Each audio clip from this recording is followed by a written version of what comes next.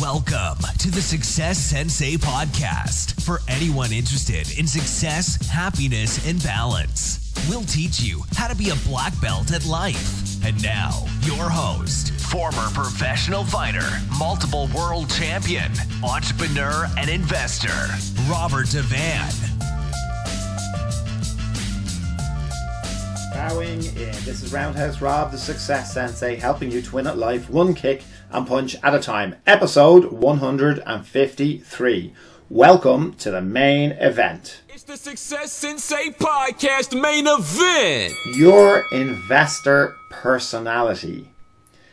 It really does help to figure out what type of an investor you are. You might think you know, you might think that you're one way or another, but you'd be surprised. So it's very important to figure it out. Why do you even need to know your investor personality? Well, basically because you should be investing. We've all come out of COVID-19 or in various stages globally of ending the lockdown and ending quarantine. And it's very important that we concentrate and focus and think about securing our financial future for the better.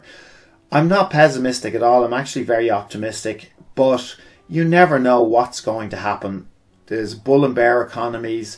I don't think there's going to be a second wave of the pandemic. I don't think our country and globally we're going to go into lockdown again, which you never know. But besides all that, there's always going to be recessions. As I said, there's always going to be bull and bear economies. So it makes sense to concentrate now on your investments. You might be already investing. You may be brand new to investing and think that it's for people who have more money or it's for other type of people or different classes of people. I don't know. There's many self-limiting mental mindsets and beliefs regarding being an investor, especially in this country. I don't know what country you're listening to this from, but it could vary depending on the type of friends that you hang out with and the country that you're from as well. So investing is very important if you want to be wealthy in the future, because it's highly unlikely you're going to be, number one, able to earn your way to wealth. There's very few people that are making that much money that alone will make them wealthy. Very few. I can't really think of any. Then not only do you have to earn your way to wealth, then if you're trying to save your way to wealth, it's very unlikely that you're going to be wealthy. And we're talking about your wealth for yourself, for your family, and hopefully for a couple of generations after you. That would be nice as well. So for that type of wealth, you need to be investing. You need to be an investor. You need the leverage. You need other things that are going to be producing you money and producing you income. Well, that can be further invested, or you can use it towards living expenses. But besides and independent of your job. I mean, we all saw during the lockdown how financially vulnerable everybody felt. I'm sure everybody wished that they'd had more investments, or any, depending on whether you are an investor or not. So leverage is what will help you invest and accumulate more wealth for the future. So as I just said, you can't earn or save your way to wealth, but earning and saving are play a big part in investing, because obviously you need to earn as much as you can to invest, then you need to save as much of that as you possibly can to invest. So they're a part of it, but in and of itself, that's not your path to wealth. Investing is going to be.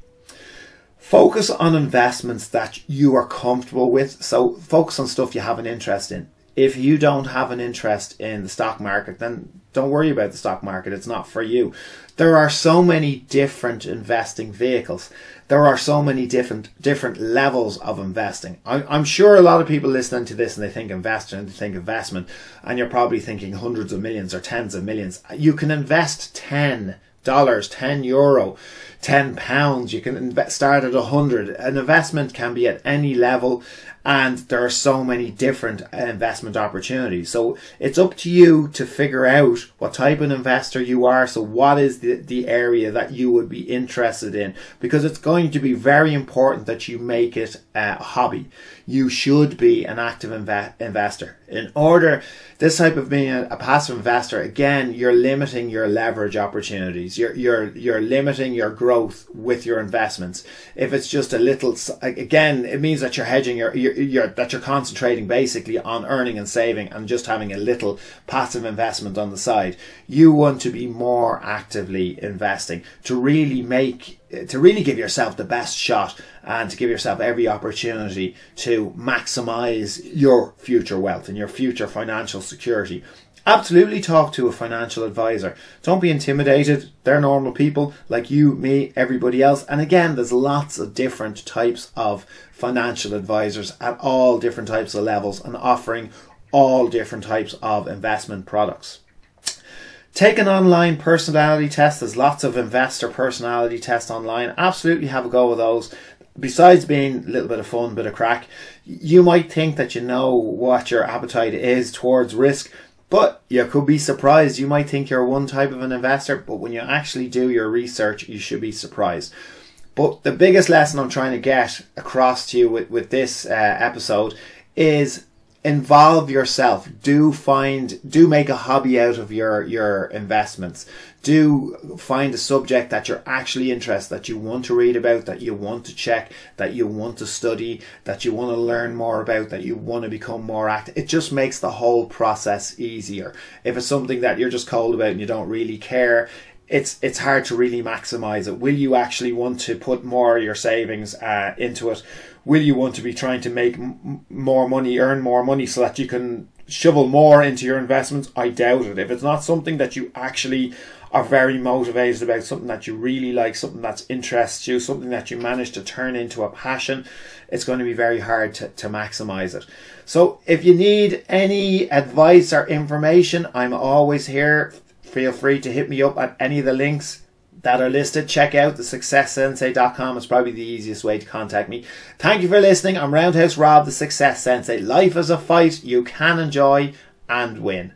Bowing out. This has been the Success Sensei, fighting the winning fight. So add us, subscribe, like, and comment. Keep those hands up and keep moving forward.